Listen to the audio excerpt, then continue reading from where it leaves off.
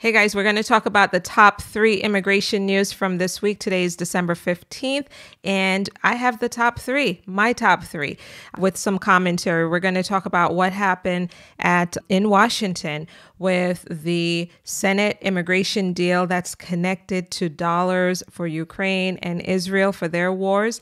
We're also going to talk about what is going on. Something really interesting is going on in Philadelphia around immigration. So let's get going. I'm Latoya McBean-Pompey, an immigration lawyer in New York, working with clients nationwide and across the globe at McBean Law. Reach out to us, friends, if you need immigration help, if you have a problem or know someone who has a problem, give them our information. We can be reached at 888-462-4006 or at mcbeanlaw.com, where you can request to book an appointment with us. Also, guys, one of the things that you'll find on our website is terrific success stories. Go to mcbeanlaw.com/success to read these stories and get inspired, guys, about what can be possible even for you. Now, let's talk about the first thing that happened this week that's really interesting. It's, guys, you may have been seeing videos on TikTok talking about, big changes ahead for immigration in 2024, big changes by Biden.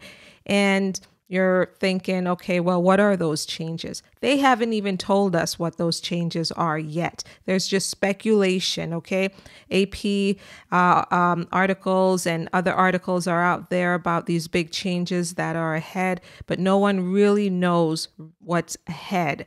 They are speculating that President Biden is planning to get tougher at the border, to restrict asylum seekers or those who are coming in at the border.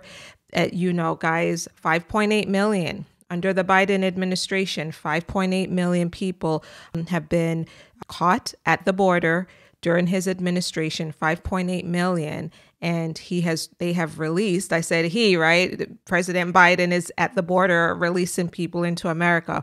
But the administration has released over 2 million into the United States. And as far as what's going on from my standpoint, this is all commentary as well, too. From my standpoint, they haven't really been interviewing people at the border. They haven't been, for the most part, they're supposed to have what is known as a credible fear interview with each person who they catch, who say, okay, I'm trying to claim asylum in America. They're supposed to sit down with them and go through a bunch of questions to kind of do some sifting to see whether these people are actually serious about an asylum case. And what I think is also going on is that people want to be part of the asylum process. They may not fully understand the process, but they want to be part of it because it comes with a work permit and a Social Security card and the ability to stay here for a long period of time and go through the asylum process. So that's a very attractive thing, the process itself. And so at the border, they had not been interviewing every single person that shows up. They've just been allowing them in. And so now one of the big changes that's being speculated is that the Biden administration will be having more, they will do more interviews and maybe, we don't know yet, we'll know in a few days, maybe go back into that COVID-19 error or policy that was expelling people, under the Trump administration, and even during the Biden administration, they were expelling folks at the border under the Title 42 COVID-19 policy that was in place. So there's speculation about that one.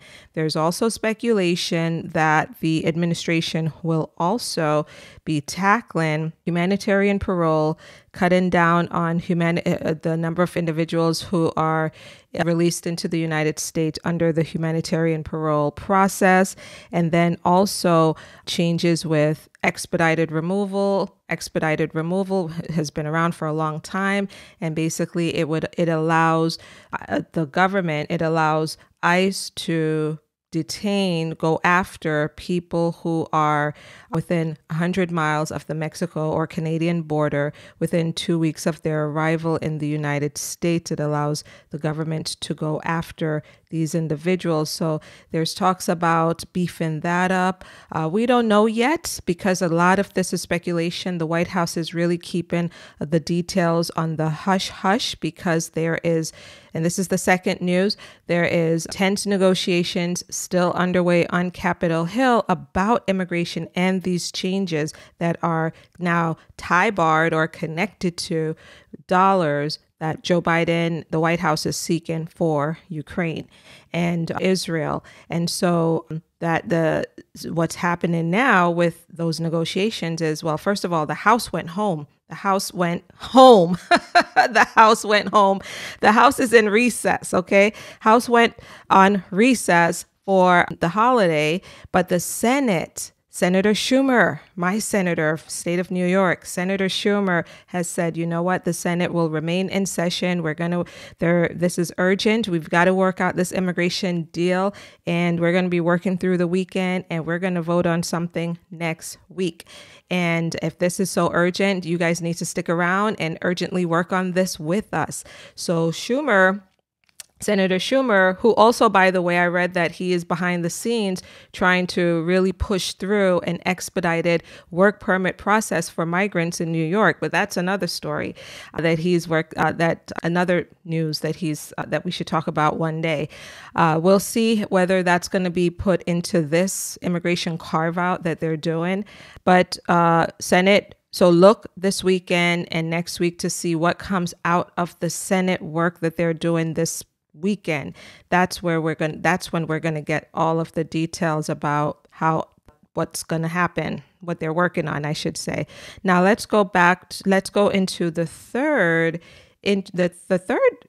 top news, I think, is really about what's happening in Philadelphia. Philadelphia becomes the first city to deem medical deportation unlawful. NPR reported that after a 3-year campaign, immigrant advocates are one step closer to banning the practice of medical deportation. And so this new bill amends the city code to make it illegal to deport immigrants while in healthcare settings without their consent. So I think what's going to be really interesting to look at as they try to enforce this new policy is how this local law intersects with federal immigration law. It's going to be interesting to see how that happens, but Philadelphia has passed this bill, and so we'll see how it works out for the city. Guys, again, get our top 7 by subscribing to our newsletter at mcbeanlaw.com/subscribe. We talked about some USCIS news in that one, in addition to some news around the visa bulletin for January 2024. Get on our newsletter list so that you will not miss all of our immigration news that we share each week. Thanks so much for watching, and I will see you in the next one. Bye-bye.